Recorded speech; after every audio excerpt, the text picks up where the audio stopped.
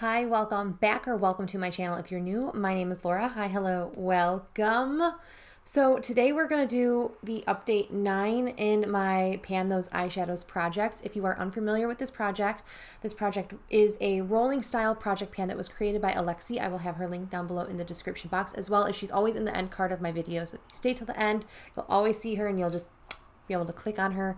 It'll take you to her channel. But there's a ton of people that are doing this project. It has really exploded into just a huge project. Like, it's not like a collaboration necessarily, but there's so many people doing it. If you search that hashtag Pan Those Eyeshadows here on YouTube or on Instagram, and I'm sure on other platforms as well, people do this project because it's just so much fun using your eyeshadows up. I feel like eyeshadow is probably the most creative portion of like a makeup routine. So I think that you get really creative, you can do really fun color combinations, and it's just fun. It's just fun, kind of leaving it up to like randomization, picking shades that maybe you wouldn't put together all too often. So yeah, I have a baby shower I need to leave for in about 30 minutes. So I just need to we need to get down into this. So without further ado, I'm just going to show you the color story that I was working with last month. I had a lot of color in this, and it was a lot of fun to work with, but I'm very excited. There's some rollouts. There is some rollouts this time. So I'm very excited about that because it was a hard shade. One of the shades was a very hard shade to hit, so place your bets on what that was. So we're just going to start down the list. I usually go from what was in the furthest back up into like what the most recent roll-ins are. To me, it just makes sense that way. So I'm going to refer to my list. So if you see me looking this direction, that is why I have my laptop there with like my numbers and everything. But the first item actually comes from my BH Cosmetics Take Me Back to Brazil palette. I've actually had this in my rotation a couple times now. So I had a matte blue shade. You'll see like a picture of it going on. But I had a matte blue in this. It was the first row, 7th column. That is my shade. But I hit pan in that guy. So that was my shade right there. And as you can see, I hit pan in that bad boy. Actually, I hit a bonus pan in this palette, which was that guy there. So I'm very excited to get more use in this palette. This is a palette that the shades aren't too deep. The product isn't packed too hard. So I feel like I can hit pan. This shade in particular was pretty loose, but I love that shade. I loved this shade to blend out this blue when I would do green looks with the blue, like a blue-green look. I would really love using this to kind of blend out the look itself.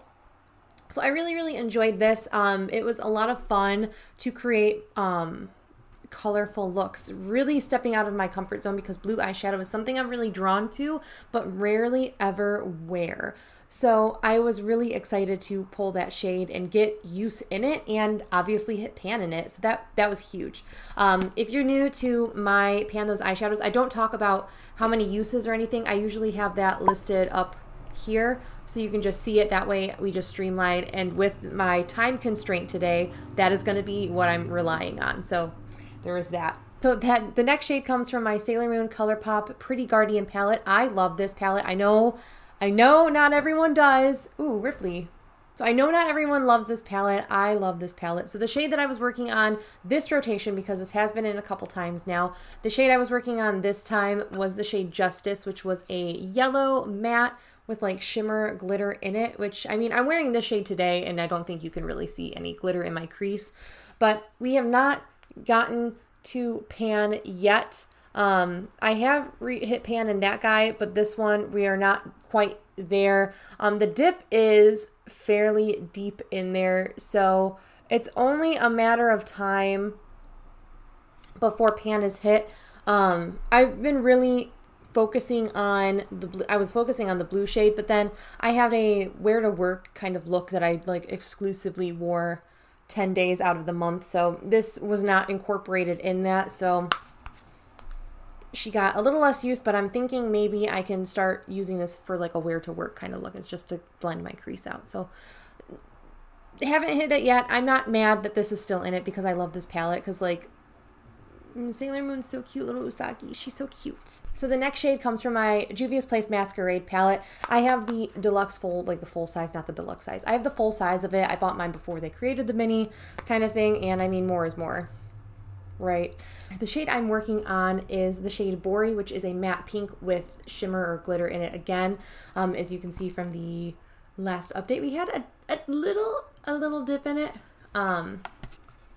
We are not there yet, but okay, that angle shows you the actual dip. It's like the shade has a belly button basically. So I'm very proud of the usage I've gotten in this. I am actually wearing this right in the very center to kind of blend the orange and the shimmer shade on my lid. So I do have this on my lid today. I've used this one 10 times. It's a lot. This is like the shade I used actually the most this month. So we're still working on it. So the next shade we're working on comes from my Juvia's Place Saharan palette, and this is my favorite palette by Juvia's Place. It's just something about the color story in here is so beautiful. The shade that I was working on was Jamila, which was a matte, pretty intense orange. I actually have that on my outer corner today. Just gonna show you all the things that I'm wearing. So I did wear this one quite a bit.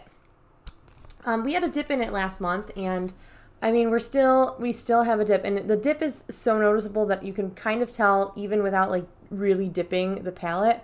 You can really see that right there is a nice big dip right in the center. I do use a pretty domed pencil brush to kind of pick up the product and really blend it into the outer corner of my eye when I do wear this. I predominantly wear this as an outer corner shade, but I can wear this all over the lid. In fact, I think maybe I will try to do like a wear to work and like focus on this kind of shade, maybe all over the lid, do a shimmer on top, and then blend it out with the yellow from the Sailor Moon palette. So we will see on this one. So I think maybe next month I could hit pan in this, maybe.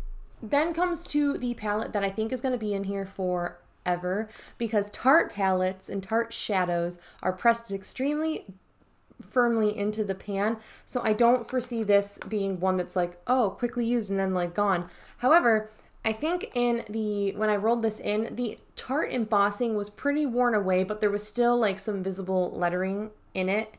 Like the shade was like diminishing down, but like you could still kind of see the etching of where it said Tarte in the shadow. And I feel like I'm working on this shade here. I'm sorry that the the palette's so reflective, but I feel like I've, for the most part, worn away the embossing. So like you can clearly see in this shade that Tarte embossing, but the other one does not, and there is a tiny little dip in it. I'll try to get a better like clip of it for like the next update, but this shade is going to be in there for a while. It is not going anywhere.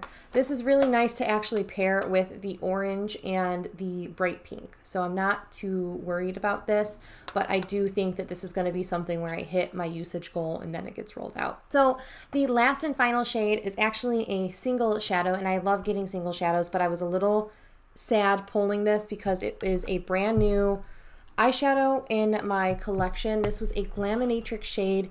So the shade that I was working on is Hopping. It's a really beautiful metallic green, and this I actually did a lot of the same look. I incorporated this into my wear to work look, but I hit pan.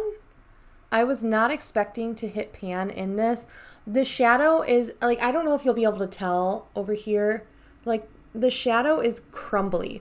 Like this is extremely loosely pressed. I do have like a pressing tool that I did try to press it, but it didn't help it at all. There's a lot of like crumbles missing in this shadow. So the shadow is extremely loosely pressed. It's kind of a little annoying. No fault of it. I think maybe just like transit affected it, and just this shade in particular is the most crumbly of all of the ones that I have. So I hit pan. That's 2 items that are rolling out, and I did not expect to roll 2 items out. Once I hit the blue, I was like, oh well, I guess we have one at least shadow, you know. But then I hit that one this week, and I was like, what the heck?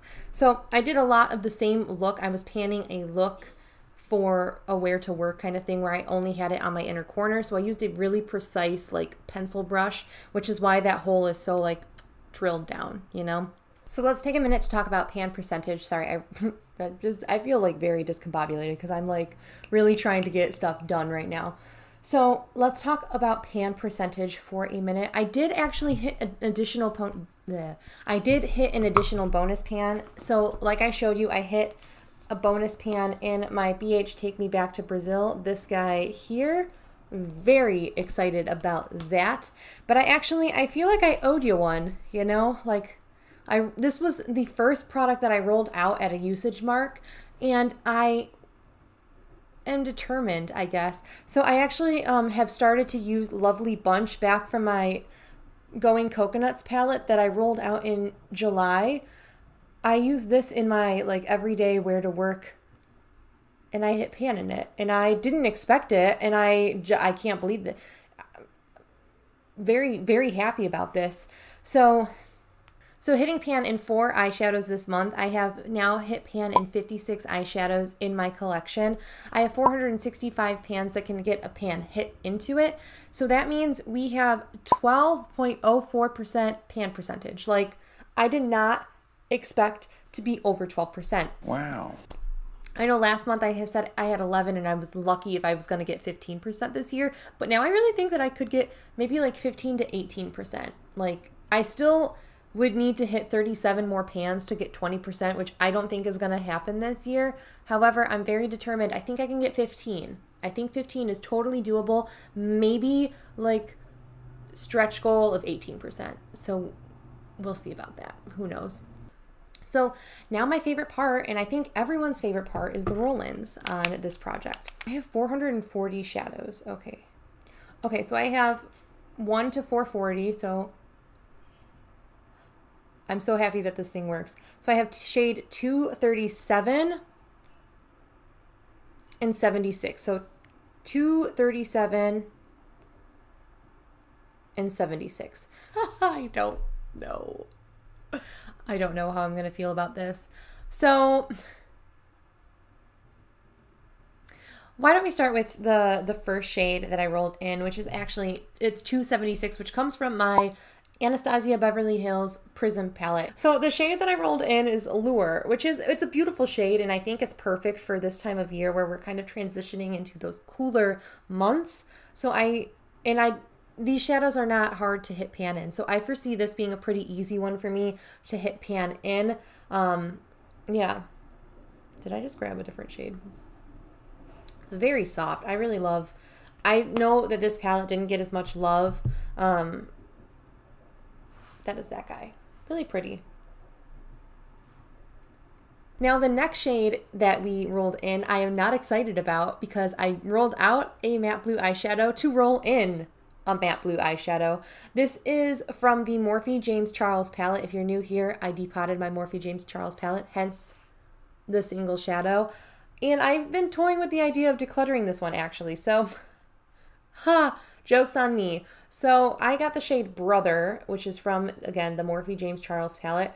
This is a deeper, like more, I like this blue more than the BH Cosmetics one. It kind of reminds me of the blue that's in the Sugar Pill Fun Sized palette. Like just a bit deeper. So, I mean, we're going to work on another blue, guys. Hopefully you haven't gotten sick of seeing me rock blue eyeshadow looks. Yeah, I don't know. Since I have about 7 minutes until I have to leave, I'm just going to have a picture of the swatches of all of the shadows that I'm going to be working on this month. I have too much color, I think, for the transitional period of going into fall. The fall time, I really want like olivey greens. I really am craving like burnt oranges, rusty kind of shades. And now that I'm getting, I love bright eyeshadow, I love colorful eyeshadow, but it's not what I want to wear. If this was a green, like if this was this kind of intensity green, like a bright Hunter Kelly green, I would be all for it. But the fact that it's a blue rather than like a shade that I really am wanting to get drawn towards this time of year, I'm kind of hesitant on it. But beggars can't be choosers. That is the beauty of this project, and I'm excited to work on all of these shadows. Let me know if you want to see, I know I did it a couple months ago, a look using all of my Pan Those eyeshadows in one single look. Let me know if you would be interested in seeing something like that again, or if you don't care about look videos, that's fine too. But stay tuned. I will, since I pulled a single, I will be doing a build your own palette this month for like a focus palette, just like I did with my Glaminatrix one. And this is like what I would have wanted. This is what we got. So it's okay. Like, again, beggars can't be choosers. I'm very excited to get more use out of my collection. And if I know anything about Morphe mattes, it takes me about 30 times to get a pan in it. So maybe I can hit pan within this month, really bust out some looks. But until next time, I hope you guys are staying safe, staying sane, and staying healthy. And I hope that you are having a lovely weekend, day or night, wherever you are. All right, I'll talk to you guys later. Bye.